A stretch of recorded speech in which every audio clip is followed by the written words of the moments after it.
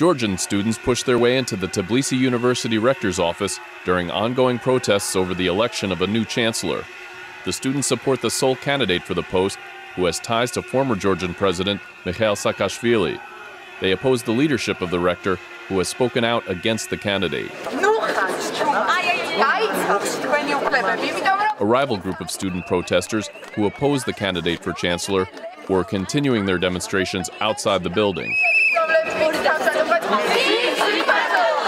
The candidate, Georgian President withdrew from the election process in the midst of the protests, which have been underway since March 7th.